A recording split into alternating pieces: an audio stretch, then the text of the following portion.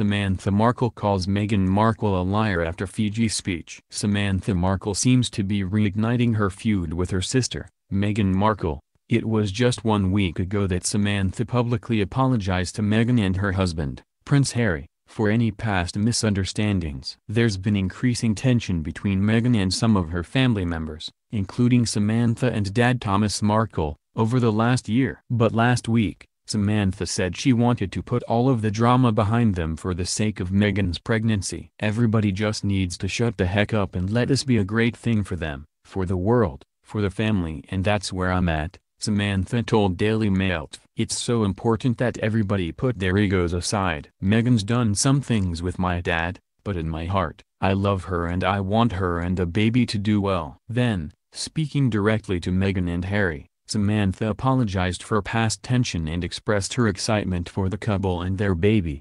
"I'm so excited, I'm so happy for you, and I really am sorry for any of the past tension and confusion and misunderstandings and asinine things I've said when I just didn't understand what was going on and I wanted things to work out for my dad," Samantha said. "But this is just a great time for you guys, and Meg, I love you. Congratulations to both of you. Let's just let it all go and you two be wonderful happy parents. I'm so happy for both of you." But now, Samantha is calling out her sister for a speech she gave at the University of the South Pacific in Fiji on Wednesday, saying it was filled with lies. "As a university graduate, I know the personal feeling of pride and excitement that comes with attending university," Meghan began her speech. "From the moment you receive your acceptance letter, to the exams you spend countless late nights studying for, the lifelong friendships you make with your fellow alumni, and the moment you receive your diploma. The journey of higher education is an incredible, impactful and pivotal one. I am also fully aware of the challenges of being able to afford this level of schooling for many people around the world,